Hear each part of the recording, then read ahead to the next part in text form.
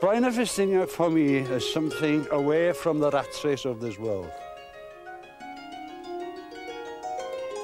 Blaenau Ffestiniog is the beginning of the line and it's the end of the line. And in both cases, it is ripe for development. This area is important to me because of the memories, what the mines did to the family. God's own country, really. Started here, then he went somewhere else.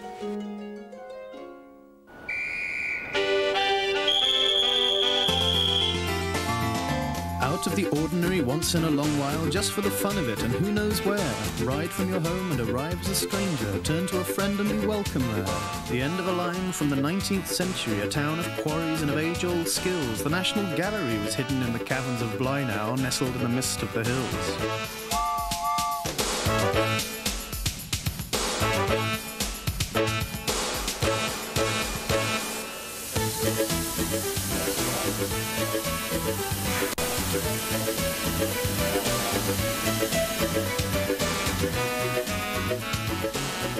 Hello. Hello again. And for our big day out today, we're back in Wales, having steamed through some of the most magnificent scenery in the British Isles. Out there lie the mountains, lakes and pastures of Snowdonia National Park. This is Blaenau Ffestiniog in Gwynedd, and what better way of arriving than on one of the world's oldest narrow-gauge passenger-carrying railways, which came into existence more than 150 years ago. Now, I think I may need some help puzzling out where we are today, Bob and Victoria. There we are. We're in North Wales, the far corner, about 13 miles away from the coast and Tremaddock Bay, on a parallel with Cheshire and Shropshire on the east, over the border into England and over to the west is Ireland. And then north, although it's missing from our map, unfortunately, is Wednesday's big day out destination, the Isle of Man. This area in Blaenau is famous for water, slate and railways. All three feature in an intertwined sort of way in the area's history. We'll be looking at all three on our big day out here. Well, mining, particularly slate, is the lifeblood of this town. It grew up on it, and this railway was built because of it. Well, it still thrives today and supports a flourishing tourist industry. Now, all around us are lakes, reservoirs, waterways, the big dam, and that's hardly surprising because this is one of the wettest areas in Britain. Its rainfall is 3 times the national average. Imagine that. Well, despite its damp reputation, the sun has obviously kept a welcome on the hillside for us. This is, above all, the land of song, and later on, we'll be meeting the silver tenor of the Welsh mountains. And I'll be taking the plunge in the River Tryweryn. I'll be doing some whitewater rafting. There's a chance, too, for you to win a Welsh weekend. The star prize on our phoning competition today is a luxury break for 2 at this Castle Hotel at the gateway to Snowdonia. Now, Blaenau is a community built on slate, and one man who knows more about that than most is former quarryman and journalist Ernest Jones. The town of Blaenau Ffestiniog owes its being to the slate quarry industry. It all started at the end of the 18th century and it gradually grew throughout the last century until Blaenau Ffestiniog had 4,000 quarrymen living here and in the outlying districts.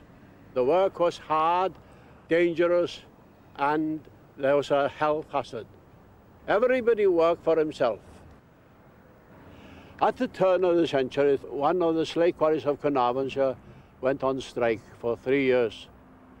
And that introduced tiles.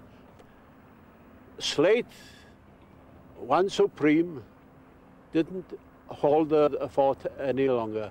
And that affected Blaenau immensely. Things went wrong. They emigrated in dozens, in hundreds. 25% of the people of one big area in Blaenau emigrated to America and Canada. There was an exodus of people from the quarries.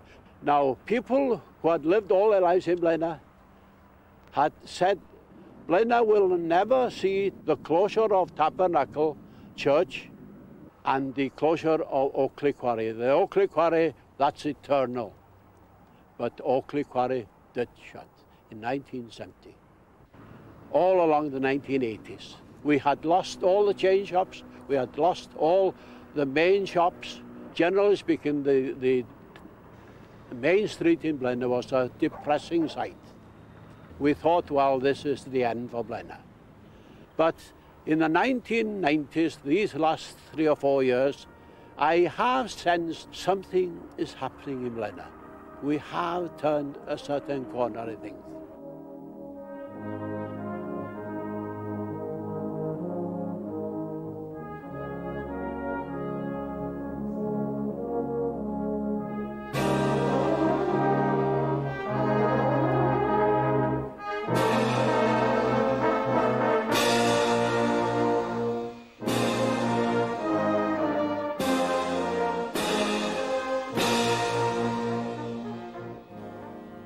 By today, Blaenau, to many people, is nothing more than a tourist centre. Tourist attractions we have here have capitalised on the history and have capitalised on people's interest in the last century, in how people work, how people live, and they have reproduced with various ideas to tell them how Blaenau worked in the last century. But they do create interest and they do attract.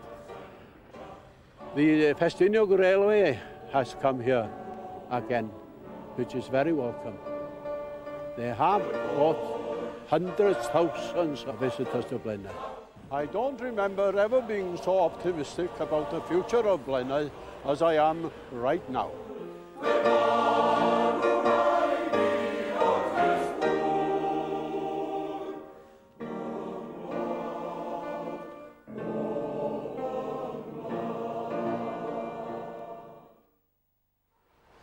I'm in Bethgelert, and one of its most famous inhabitants for 40 years was a man called Alfred Edmes Bestall. And you're never going to guess in a million years whose stories he wrote and illustrated. Rupert the Bear, everyone come and join in all of his games. You know, I think there are a few more thrilling sounds in this world than the voice of a top tenor. In the opera circles of Paris, Milan and New York, people talk about the great names of the past, Caruso, Gigli, Pavarotti, and argue about who was the greatest of them all. Well, around here, there's simply no contest. It's Glyn Williams, and he runs the local garage. Come forth tonight, I love thee dearly. Come forth tonight, come forth tonight. Remarkable acoustics you've got in here. Yes, not bad at all. Have you ever considered taking up musical in the really professional sense? No, never. No. You couldn't see yourself on the opera stage? I'd love to be there, but no, I couldn't do it. Reason being that I'm just an ordinary Welsh country lad who's enjoying his music, you know. Did you come from a musical background? Fairly. Nothing special. Very ordinary, actually, but we were brought up through the chapel, the Sunday school, and Young Farmers Club. You know, you were acting, you were reciting, you were playing football, the lot, you know. A very Welsh upbringing. Very Welsh. I had plenty of stage work with the choir, you know, but decided to have a go at competition work, and I won the Welsh National about 5 times out of 8, and the International in Llangollen, and the Music Festival in Blackpool, all them, you know, where you meet the good tenors from all over the world. How much practice do you put in a day? In a day, well, say 5 hours a week. You know, some days you rest, you don't sing, you know. I'm an amateur, you see, so I can do what I like, you know. I don't sing. If I have something important on, I maybe not sing for 2 days. And what's it like when you're standing up on the stage and performing? What does it do for you? What do you get out of it? It's if you could compare, if you were singing a top C like in La Boheme, your tiny hand is frozen La Boheme, and I get a good top C or a B flat in Nessun Dorma, for instance. It's like a golfer having a hole in one, you know? That's what it does to you. Your adrenaline is there, you know? That's what it is.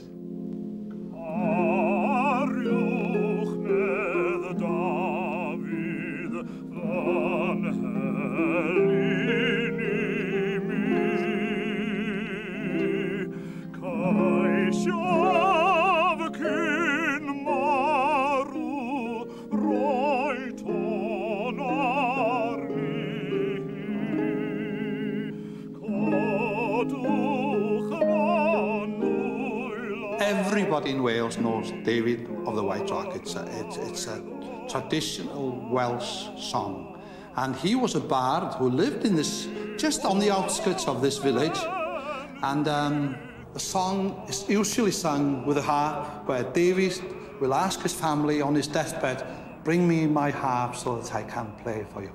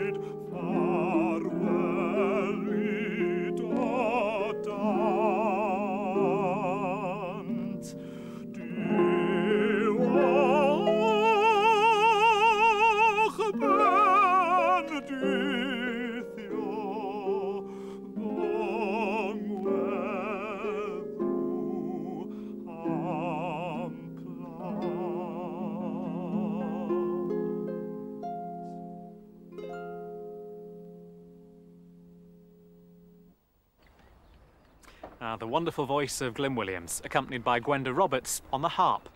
Now, a dog is a man's best friend, or so they say, but it seems that old adage was long forgotten by the star of the local legend that you're going to hear next on today's Big Day Out. It was the 13th century, a time of legends when heroes were abroad in the land. And Caernarvonshire, there lived a great prince called Llewellyn, who loved hunting. One day, savouring the chase, he summoned his pack of hounds, and all came save one, his favourite, Gelert, the dog he trusted above all others. Llewellyn had to go hunting without him. That night, on Llewellyn's return from the field, the great hound came bounding up, his mighty jaw dripping with blood. Llewellyn's heart froze with terror. Rushing into the nursery, he found the crib overturned and the walls splattered with gore. The dog Gelert had apparently killed Llewellyn's one-year-old son. Aghast, Llewellyn drew his sword and with one blow struck the dog down. In its death agony, there came the sound of a child crying.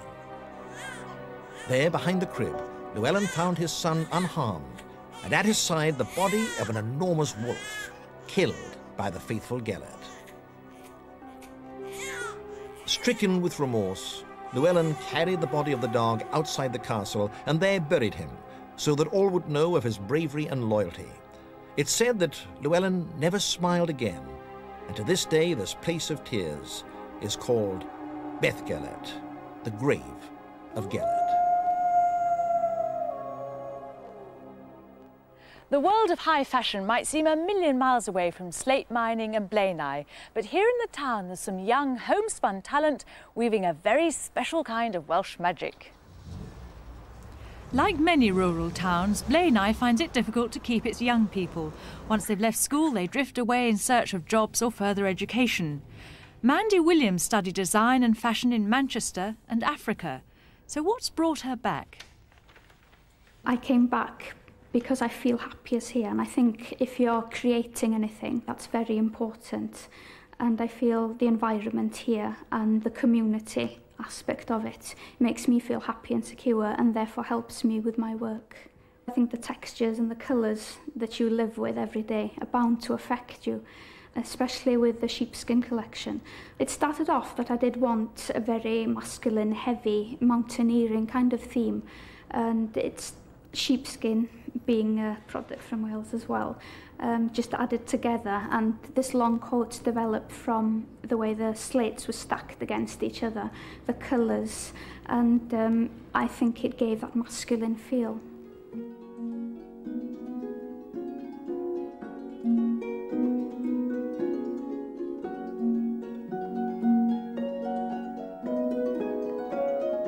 The shorts and the waistcoat started out as a fun theme in a way. On the catwalk I feel it's important, and it's a way of using a medium to promote things, and it started out as a fun kind of outfit with the shorts out of sheepskin. Maybe isn't necessarily what you'd wear, but it does draw attention to the collection, and the buckles on the waistcoat keeps the mountaineering theme, and it's a very strong image, I feel.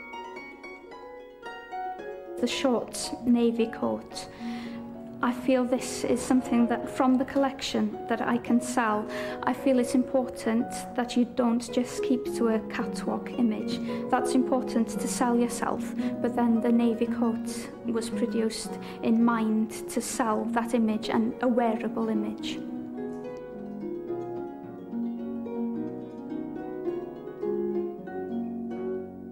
The Summer '95 collection is based on a garden party theme. I haven't used sheepskin or the wools because I don't feel it lends itself well to a summer collection. This is out of silk. It's getting to a more feminine feel because I feel fashion is going that way. I'm trying to add certain colours to it through the embroidery work because I feel this beige and the EQ colours have been going for so long now that at some point colour and pattern has to be introduced again. And this is why I've started embroidering onto the silk. As far as Welsh design goes, I feel there's definitely a basis there fabric-wise. But as for an image for the garments themselves, well, I'm working on that one. I'd like my collections eventually to be sold and seen on a catwalk. But that's in the future, and I realise it's going to be a long-term plan, but that eventually is how I'd like to see my work displayed and sold. Deep in the heart of the Welsh hills, there's a harvest which glistens. Welsh gold has been prized since Roman times for its purity, while countless generations of English kings and queens have traditionally exchanged bands of gold mined at Dolgelly. In 1836, the first Ffestiniog train hauled its load of slate the 13 miles from Blaenau and the Welsh hills to Porthmadog on the coast. As the slate industry boomed, so did the Ffestiniog's fortunes, and in 1864 the passenger service steamed into business. But a series of strikes on the slate mines and the switch to new roofing materials were to sound the railway's death knell until its abrupt closure in 1946. 8 years later, steam enthusiasts began work on restoring the derelict line, and in May 1982 the final mile of track to Blaenau was reopened. The Ffestiniog Railway has never looked back. My name's Gordon Rushton. I'm the general manager of the railway. That is to say, I actually run the whole show. And I came here in my mid-40s from a career in Sea-Link, having already spent some 25 years volunteering for the railway. And it's the volunteering aspect that make the railway so interesting, because about half the staff here and half the hours worked are by volunteers. Not all of them steam enthusiasts, but a lot of them say, oh, well, we're not railway enthusiasts, we're Ffestiniog Railway enthusiasts, because of the unique blend of scenery, social atmosphere, and the small railway itself, the small steam railway. I'm Jill Franklin from Southport, a housewife with 2 children. And for part of the season, I'm down here on the railway firing. Came here in '85 for a holiday. And then in '87 I started working. Start off as a cleaner and work your way to trainee fireman and then fireman. And then from then on I will go on to past fireman eventually, and then senior fireman even more eventually, and even more eventually than that, driver, I hope. I just love steam engines. The sound of the chuff, the fact that you're actually doing the work yourself, making it do it, you know. My name's Helen Waters. I'm a transport consultant from Leeds, and for 2 weeks every summer I come down and guard trains on the Ffestiniog. It's something different to do. I have a lot of friends down here, and you get, what better way is there to spend your spare time? I'm David Parkin from Sheffield. I'm a school kid. I'm down here for a week as a volunteer because I'm doing my Duke of Edinburgh award scheme. For a gold award you need to do a residential project where you live away from home for a week. So I'm working on the railway. I really like the engines, but you need a lot more experience before you can work on the engines. But every day when I finish work, I try and get myself a cab ride somewhere, maybe back across to a works. But no, I don't know why I love them. Well, I like the smell a lot as well, the steam and smoke.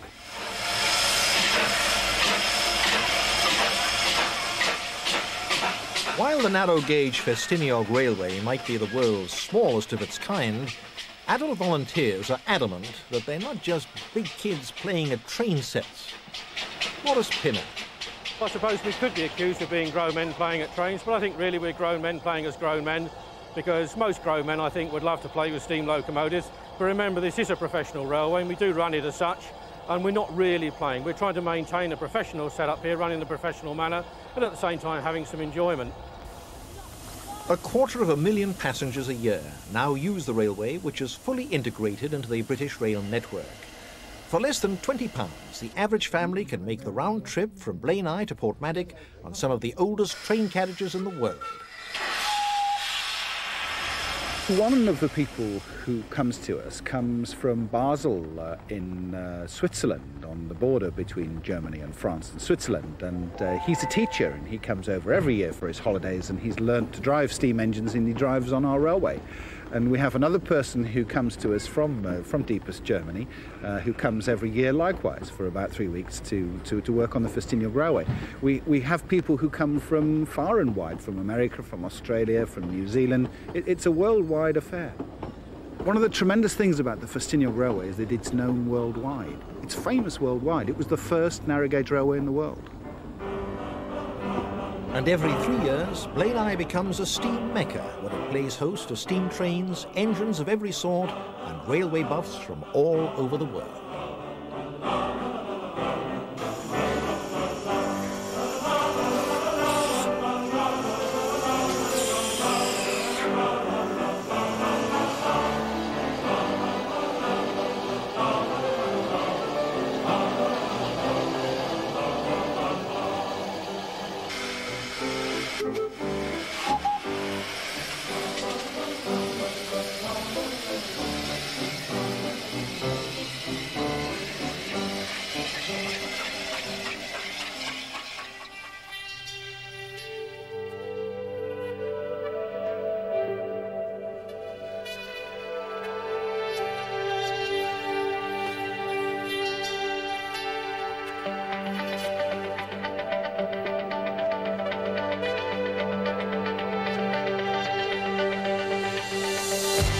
Now you might think going for a hike on a beautiful day like this in the mountains of Snowdonia would be a bit of a doddle really, just like going for a walk in your local park. But things can and do go wrong. You get to a bit like this and you think, why should I come out on my own? I can really do with a hand. Lucky. Thanks, John.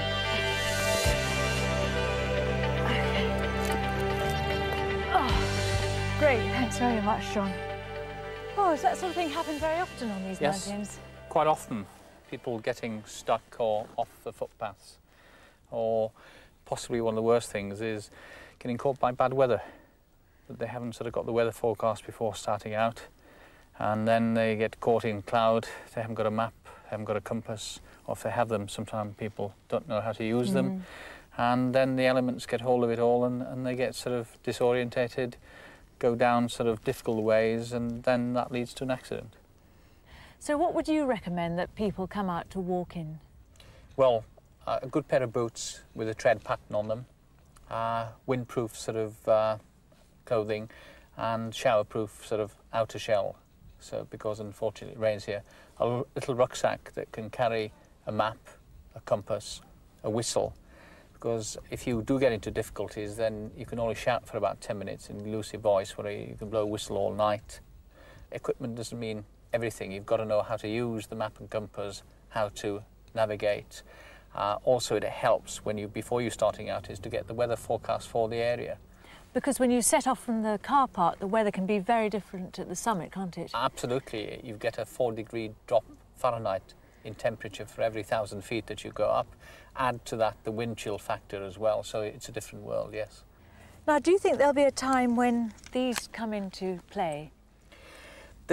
We are informed of incidents now with the mobile phones. The slight problem we have these days is that the cover in the mountains is a bit finicky.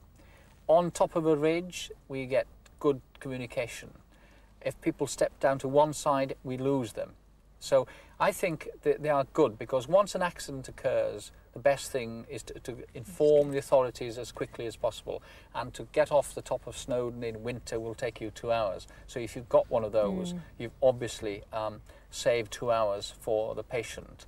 And we get the information via the police. We decide accordingly, can we go up the track in a Land Rover, do we call a helicopter, whatever. But I think they're good things. Obviously, some people are going to abuse the system with it. But what they must remember, it's at present, it's not a total cover in the mountains. So don't go thinking again that you've got one of those, that it's an instant rescue recipe. It's not. In fact, that could really lead to more disasters. It could be a false sense of security having this. Yeah. Now, how often do bad accidents happen? Are they a rarity or all too common?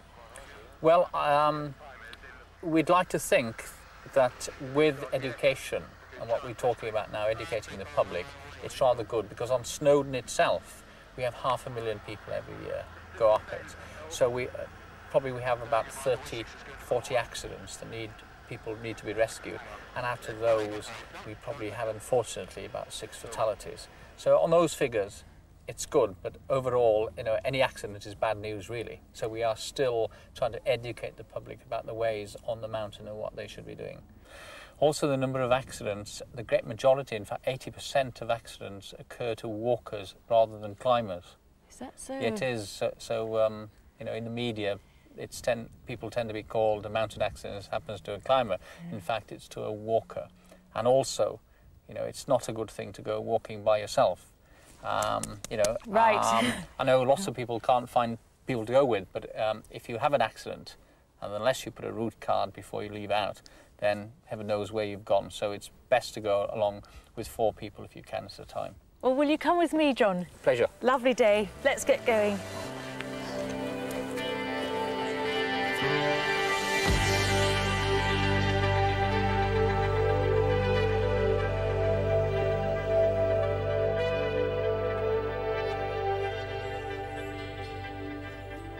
Blaenau's quarrymen did much more than risk life and limb underground.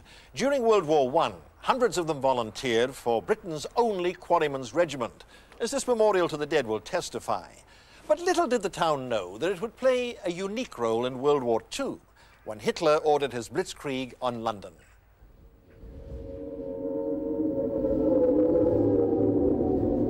Late in the summer of 1940, a directive was issued that immediate steps be taken to find underground shelter for the National Gallery's collection.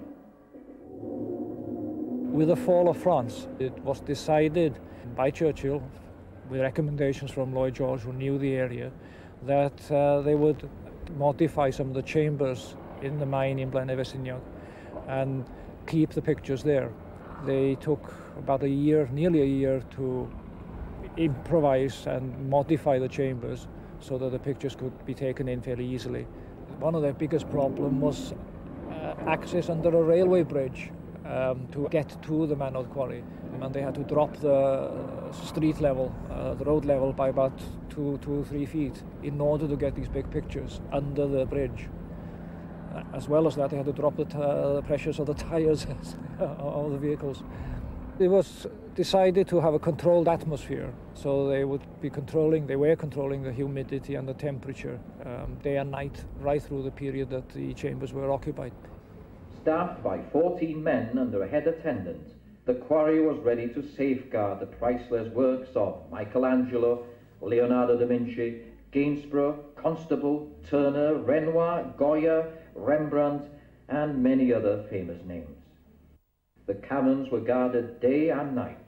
6 buildings, each self-contained, in a quarter-mile of manode quarry.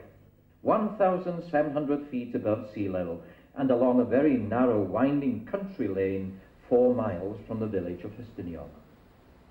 Well, the people of Blaenau knew. You had to be very ignorant not to kind of figure that one out, because we're a very small community, and a lot of the people who enlarged the tunnels, the access tunnels, were local men, because they had the skills. They had guards who were actually occupying the buildings 24 hours a day during the occupancy. After the chambers were emptied at the end of the war, then they had 2 or 3 local men looking after the place in perpetuity.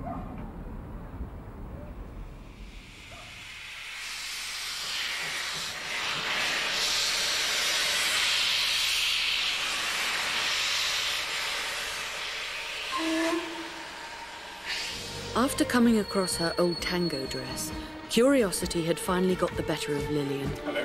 Bravely, she'd come to the city to track down an agency called Love Rolls, the role-playing specialists.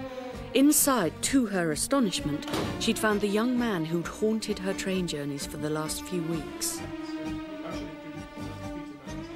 Once welcomed inside, the man introduced himself as one of the company's creative directors. A romantic pink brochure was at hand to explain the services that Love Rolls provided.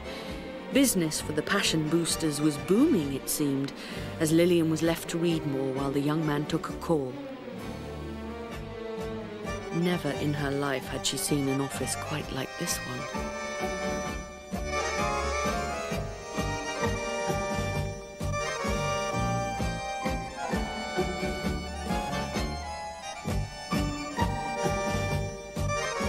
Lillian was both bewildered and impressed. Even her strangest dreams had never been this bizarre. Before long, the young woman appeared, flanked by two very satisfied-looking customers. What on earth would Reg make of all this? Lillian shuddered to think.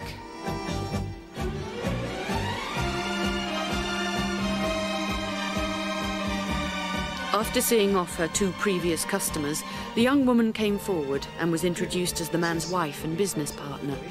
She remembered Lillian, of course, and said it was nice seeing her again, as if all they'd done was meet in the supermarket. They all got comfy while Lillian nervously explained why she'd come, to find out more about this so-called role-playing. They seemed to understand when Lillian said she didn't normally do this kind of thing. Patiently, they explained that their business was to provide ideas and costumes that might help put back that sparkle so often missing from long-term relationships. Since the company was new, he explained, they were still experimenting with ideas and had to test their viability, which is what they'd been doing each time Lillian came across them. After an extremely interesting talk, Lillian was shown some of the many costumes that the agency kept in stock for their clients. For Lillian, it was a revelation. Later, on her way home, Lillian felt a completely new intrigue in her train journey. She studied her fellow passengers. What were their secret fantasies? Were any of them role players? What costumes would they like to get into, given the chance? Back home, in her garden, Lillian remembered her own hidden fantasy, the thing she had wanted to try for years.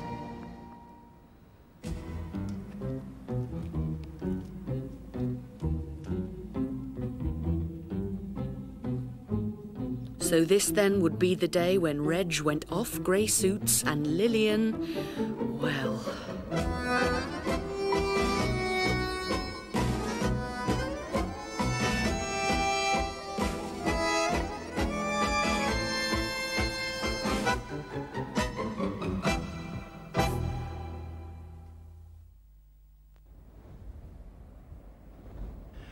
Almost 40 years ago, Raymond Garlick, the Anglo-Welsh poet who taught English here, was commissioned to write a poem about Blaenau. It's called Blaenau, I think, Observed.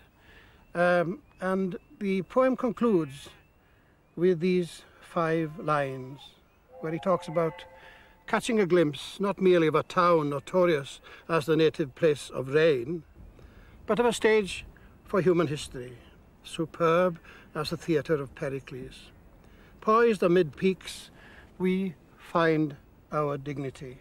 And when I think of Blaenau, it is very much for me a sort of an amphitheatre and a stage, a backcloth of craggy mountains, and a sort of resonance in the underground quarries below it.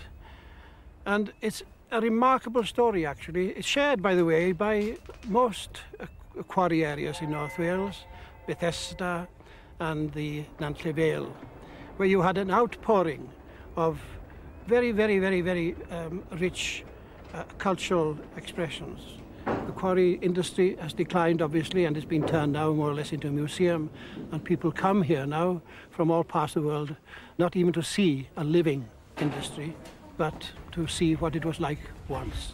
That perhaps sums up our whole attitude. We tend to live in the past. I'm not saying that all quarrymen were poets or philosophers. God forbid. We can't have too many of them. But the general standard of their intelligence and their vision was remarkable. And Wales, I think, owes them a great debt.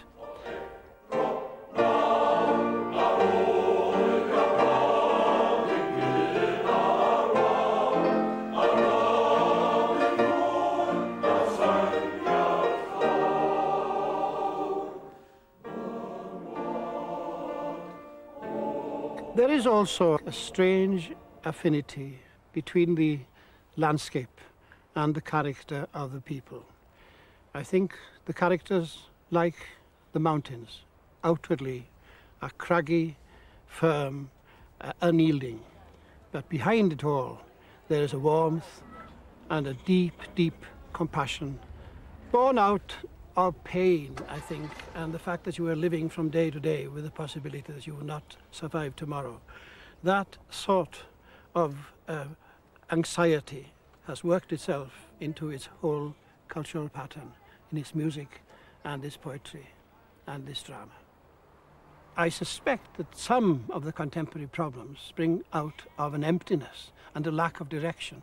But hopefully, there may be still down in these deep rocks something, still a vein that can be worked, translated into new idioms and new forms. That is our hope, and that this sort of negative nihilism is not the last word. Now our phoning competition, and today you could be off to North Wales for a relaxing weekend at the magnificent Ruthin Castle. We're in one of Britain's most unusual villages. This is Portmeirion, and although the buildings you can see around you may seem centuries old, if you'd have come here as recently as 70 years ago, there'd have been nothing here. Most of the buildings here were rescued from the bulldozer elsewhere. They were bought here brick by the eccentric architect Sir Clough Williams-Ellis. Now, the village really found fame a few years later in the 1960s, and then because of a TV programme. Typical. The TV show became a cult series. It starred Patrick McGoohan. And today's question is really rather simple, is for you to name that television programme. I'll give you three choices. Is it 1, The Saint, 2, The Sweeney, or 3, The Prisoner? Is the TV show The Saint, The Sweeney, or The Prisoner? Those are your three options once you've managed to work out for yourself in which of those three Patrick McGoohan said, "I'm not a number." You can call our number. It's 0891 114488. That's 0891 114488. The lines are open now and until 12 midnight. Good luck. Yesterday, we asked you to name England's smallest cathedral city at the foot of the Mendip Hills. The answer? Wells in Somerset.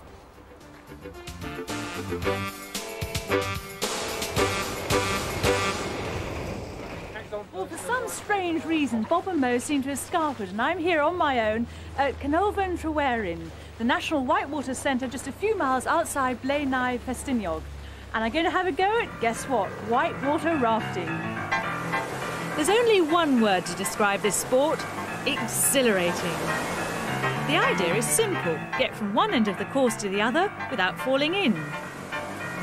Before being allowed out on the water, though, everyone is kitted out with safety equipment.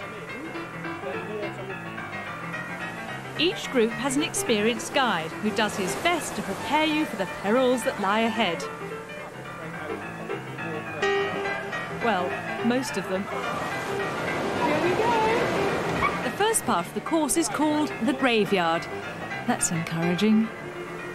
Travelling backwards is not recommended, but it's certainly great fun. And just because you're on a river, don't think you've escaped the odd traffic jam. They're here too. Well, so far so good. We survived the graveyard, but there's a surprise round every bend. Oh no, it's that rock again. We dig in our heels and paddle hard. Phew. Everyone seems to have survived. A lull in the river and time for a breather. What do you think of it? It's good. Exciting. You're all right in the middle there. Yeah, I don't have to paddle the right. I was taking the ride. What's it like on the right side there? Well, it's interesting. the actual power from each of the paddles, it doesn't seem to be doing much, but then you realise suddenly you go in the right direction, you know. Yes. What about when you're going backwards, though? Yeah, well, that was a funny feeling. It was much nicer going forward. Going backwards, not so good. You can't see those bumps, No. can you? But you don't want to stop for too long. The waters are freezing. The chute is not for the faint-hearted. Believe me, it's far more scary than it looks. I don't know what's worse, tackling the white water or having the time to wonder what's round the next corner. Now, this is a wonderful river. What else do you do apart from whitewater rafting? Well, of course, really the main function of this centre here is to offer canoeing. And we've had a couple of events recently of enormous prestigious importance. We've had the World Cup Wild Water Racing at the end of August, just gone. And next year, we've got the World Championships of Wild Water Racing coming up again the last week in August. Wild water racing, they start at the top of the river and they race all the way down to the bottom. It's about 4 or 5 miles and the winning time will be around 25 minutes. Because, of course, this river is regulated, isn't it? It is. It's regulated by the dam at the top. When the water's turned on, it's grade 3 and 4, so that's really for intermediates and internationals only. When the water's turned off, you can walk across it in a pair of wellies. There's hardly any water in the bottom at all. Just enough for the fish. It looks so ferocious now, you can't imagine being able to walk across Oh, it just looks like a completely different place when there's no water release going on down. So none of this would be here at all if it wasn't for the dam at the head of the river, which was built to regulate the fresh water supply to Merseyside. Here comes the boat. Get ready for it. Bump, bump, bump, bump, bump, bump. Forget your aerobics, there's nothing quite like this for building up the biceps. A trip down the river costs you £8. You could stand under a cold shower at home for less, but this is much more fun. And don't give me that old chestnut, I'm too old for this. Recently, an 84-year-old took the plunge, and that was for a birthday treat.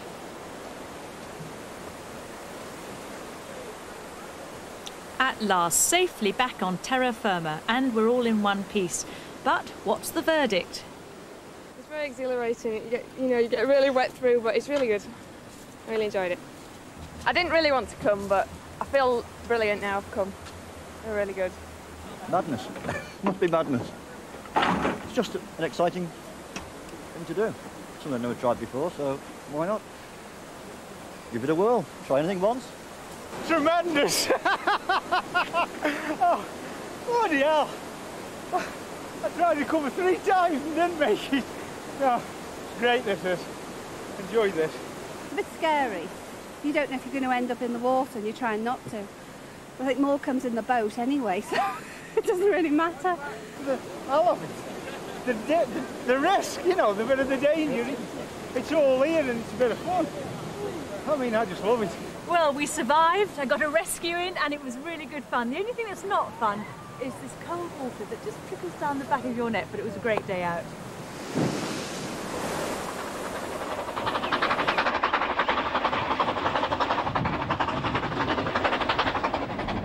Rose missed the train again, as usual. Oh, dear. Anyhow, that's all from Blaenau Ffestiniog. We'll be back on Monday when we'll be visiting Nairn and Scotland. We'll be meeting some rather well-heeled hippies, what you might call the respectable face of the New Age revolution. And we'll also be looking at the RAF AC rescue teams who help keep the ocean safe for the local fishermen and the men of the North Sea oil rigs. But before we go, I've got my souvenir, a traditional Welsh love spoon. And this tradition goes back to the medieval times when the menfolk would carve these beautiful spoons for their sweethearts. They might carve a bell for a marriage or a vine for everlasting love. I've chosen a heart, which means my heart is yours. And I'm afraid, Bob, this is not yours. This is going to my betrothed. I must just explain that Victoria's getting married at the end of the series. And someone's been telling me, I don't know if it's true or not, but these little bumps represent children, so you better get stuck with fans. Hundreds. Have a nice weekend. Join us on Monday. We leave you with the splendid voice of Lynn Williams singing La Donna Mobile. Bye-bye.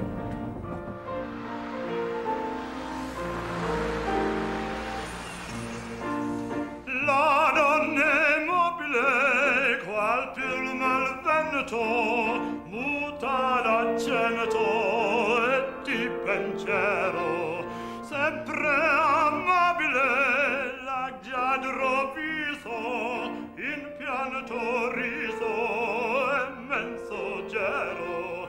La donna mobile, qual malvento, mutara gianto, e di pencer,